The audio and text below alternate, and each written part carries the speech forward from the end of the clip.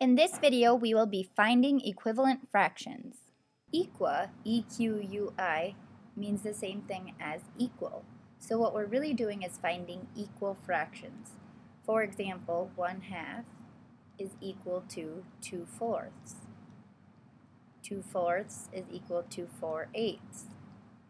So 1/2 is equal to 2/4 and it's equal to 4/8. So we would say that these three fractions are equivalent. So why do we need to know how to find equivalent fractions? Sometimes we're going to want to add fractions or subtract fractions, but they don't have common denominators. So in this problem, we have a denominator of 3 and a denominator of 9. We know that those need to be the same in order to add them. So we can use multiplication or division to find equivalent or equal fractions. So here we would take this 1/3 and we would change it so that it matched the fraction over here. We can do that by using multiplication. We can multiply by 3 in the denominator and 3 in the numerator.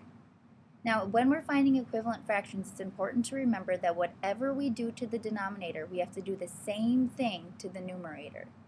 So we would multiply the numerators. 1 times 3 is 3, and we would multiply the denominators. 3 times 3 is 9.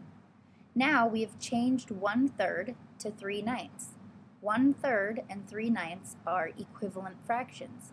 They have the same value, they just look different. So now we could add that 3/9 to the 4/9, and we would do 3 plus 4 is 7, and our denominator stays the same.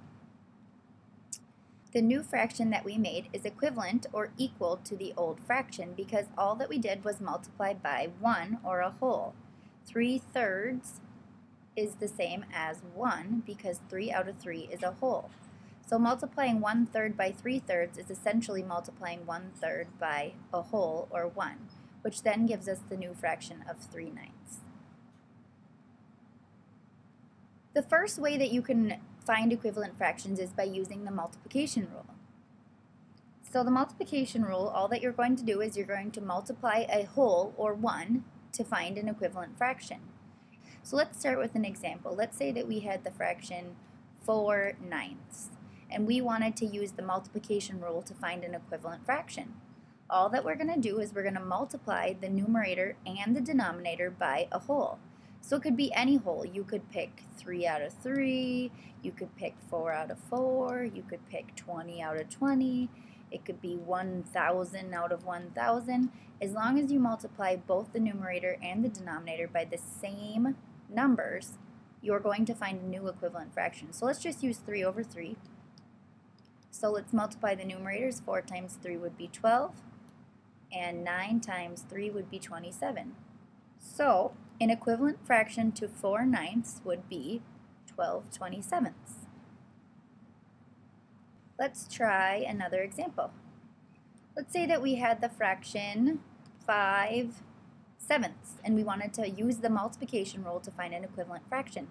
Let's multiply by 10 over 10.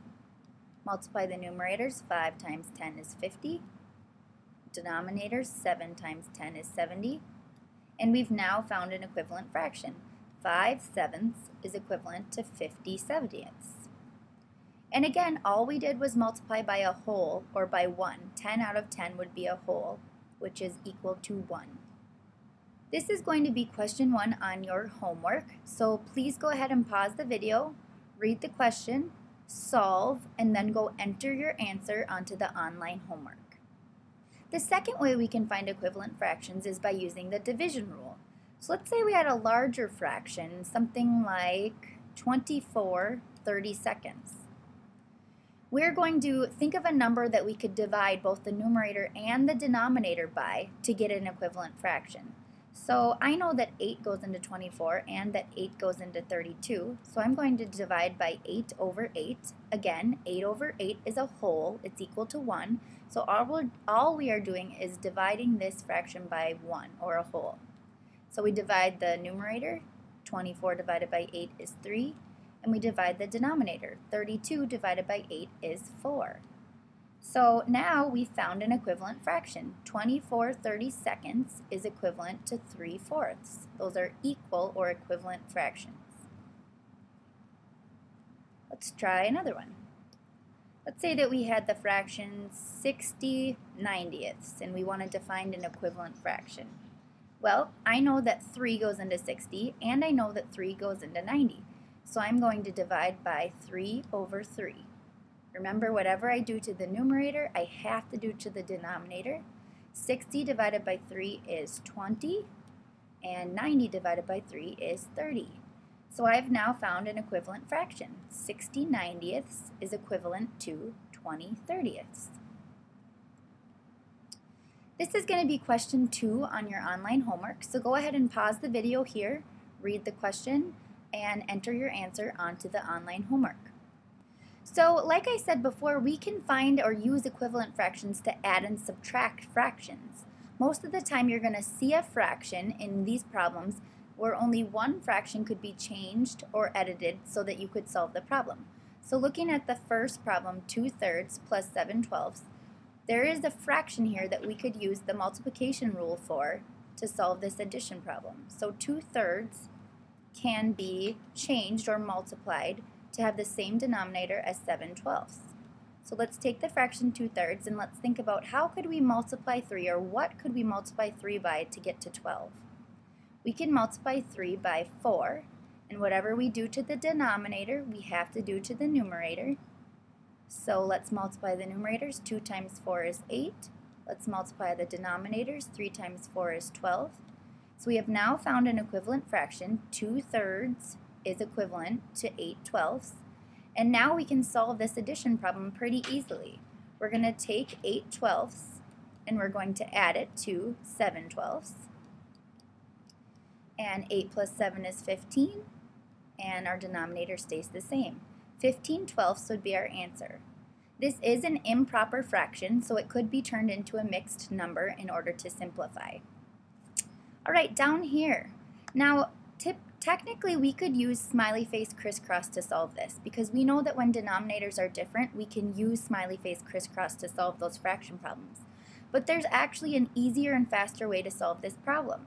We're going to use multiplication rule to just change one fraction instead of changing both fractions. So let's take 11/12, and what can we multiply 12 by to get to 48? We can multiply 12 by 4, and whatever we do to the denominator, we must do to the numerator. So 11 times 4 is 44, and 12 times 4 is 48. So we've now found an equivalent fraction for 11/12. 11/12 is the same as 44/48. And now we can subtract. 44/48 is going to replace 11/12, and we're going to subtract 1/48. So 44 minus 1 is 43, and our denominator stays the same. And this fraction is in simplest form, so that would be your final answer. Go ahead and pause the video. This is question 3 on your online homework. Read through the question and then go enter your answer onto your online homework. In your journal pages, you're going to see a lot of problems like this where there's an empty box and you need to solve what would go into the empty box. So these are the equivalent fractions. So what you're going to do is you're going to think about, what did they multiply 5 by to get to this 10? 5 times 2 is 10, and whatever we do to the denominator, we have to do to the numerator. So 3 times 2 is 6. So the equivalent fraction for 3/5 is 6/10. Let's try this one. How did they get from 55 to 5?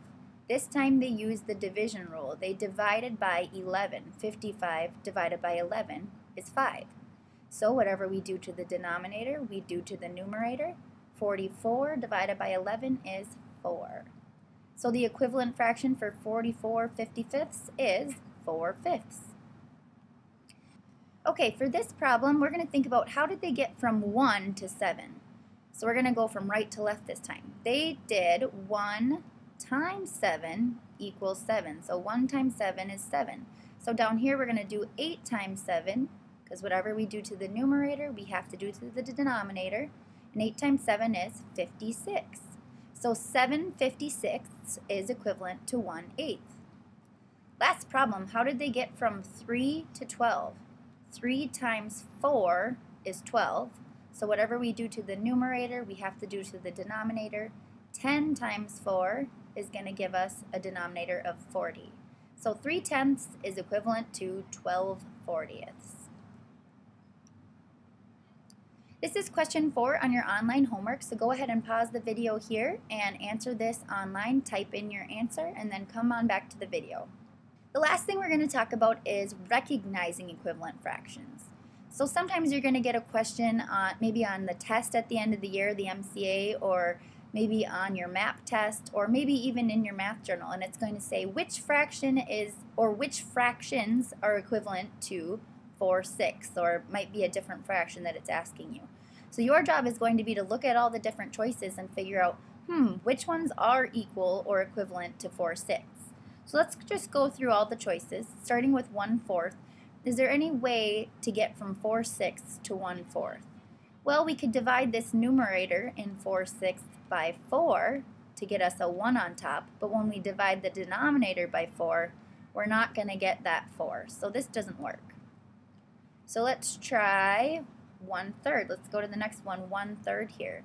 Is there any way to get from 4/6 to 1/3? Well, we can divide by 4 on top to get us to a 1, but when we divide by 4 on the bottom, we do not get that 3. So 1/3 is not equivalent to 4/6. Let's look at 2/3. So when we see the fraction 4/6, let's see, we could divide the numerator by 2 to get a 2 on top. And if we divide the denominator by 2, do we get a 3 on the bottom? We do. So 2/3 is equivalent to 4/6. Let's check 10/12. Is there anything we can multiply 4 by on the top to get to 10? There absolutely isn't anything. 4 times 2 is 8. 4 times 3 would be 12. So this one would not be equivalent. Moving down to 16/24. Let's see, we could multiply 4 on top to get to 16, and if we multiply by 4 on the bottom, 6 times 4 would be 24. So 4/6 is equivalent to 16/24. So we would circle this one. Looking at 4/9, is that going to be equivalent to 4/6? Well, let's see. To get to 4 on the top, we would have to divide by 1. So 4 divided by 1 is 4. But is 6 divided by 1 going to be 9? Nope, 6 divided by 1 would be 6. So this one doesn't work. Last one, is there any way to get to 22/33 using 4/6? So 4/6, 4 times nothing is going to get us to 22/33. So we can cross that out. So it's an easy way to recognize equivalent fractions. You just need to think about your multiplication rule and your division rule and think about, is there anything we can do to both the numerator and the denominator to find any of these fractions. There is a question 5 on your homework, but you will find that question on your online homework. Please answer that and then submit your homework to your teacher. Please bring your scratch paper tomorrow to turn in. So remember, students, what you do to the denominator, you have to do to the numerator as well.